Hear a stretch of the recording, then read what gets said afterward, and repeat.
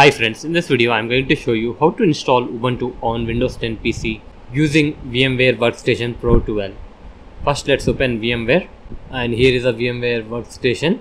As you can see, you need to click on this plus icon, create a new virtual machine, and you need to select typical and you need to click on next. Over here you need to select the ISO image of your Ubuntu operating system.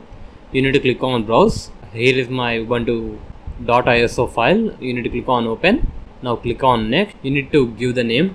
After that you need to give the username and enter the password. After entering the username and password, you need to click on next. Give the name for the virtual machine, and you need to select the location for your virtual machine. Click on browse. Select the path of your choice. After selecting the path, you need to click on OK and click on next.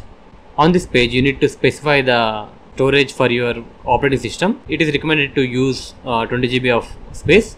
You can even change this to 30 GB, 40 GB of your choice, but I am going to select 20 GB. And after that you need to click on next, and on this page you need to click on customize hardware. Under memory, by default it selects 1 GB. You can change it to 2 GB, 3 GB, 4 GB of your choice. I have selected 2 GB, and select the processors and select the number of processors. I am going to select 2, and number of cores per processor 2. After that click on close. Now you need to click on finish. To enter the full screen mode, you can click on this icon to enter the full screen mode.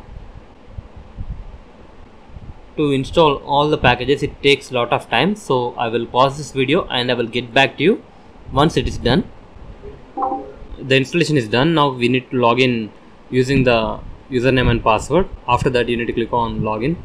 As you can see that we have successfully logged into our Ubuntu OS. That's it guys. This is the way you can install Ubuntu on a Windows 10 PC using VMware Workstation Pro. Hope you like this video. Please subscribe to our channel. Thank you.